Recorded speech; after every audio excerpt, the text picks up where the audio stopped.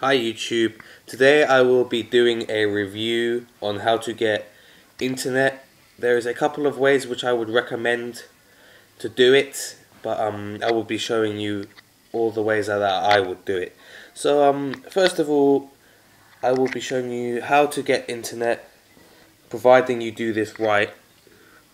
What you do, you go into settings, and I actually learnt this off of a friend. A friend in my year 11 class showed me this. What you want to do, go to internet, go to Wi-Fi networks. I know it doesn't say that there's a Wi-Fi network present, which is okay because I have come prepared for this. What you do, you go to an application called eWi-Fi. I will be doing a review on how to get this. I will be reviewing it very shortly. So it looks like that. It's got an E and it's got a signal boost strength on it.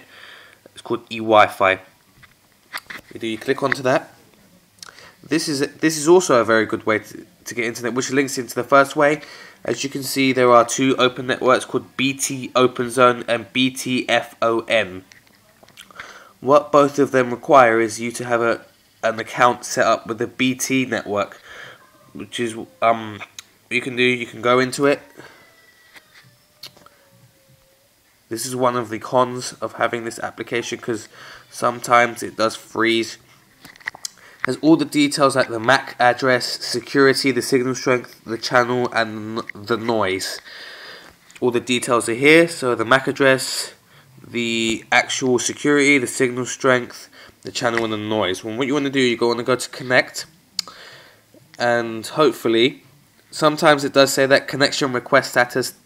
The connect timeout message will come up, which is okay because there is a setting for this which is down here. Don't know if you can see, but it says setup. Go into that. It says auto scan.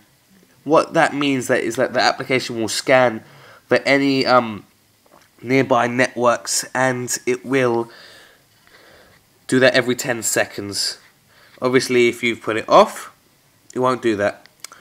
Auto connect, very similar. If there is any open networks, it says here, eWi-Fi will connect to the open Wi-Fi network automatically. So upon finding an open internet network, it will connect, which is cool.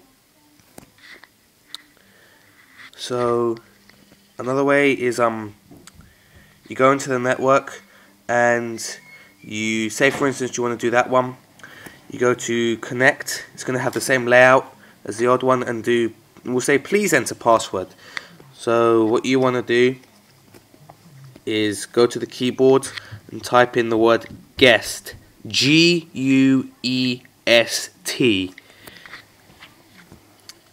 and then press OK, and then press join.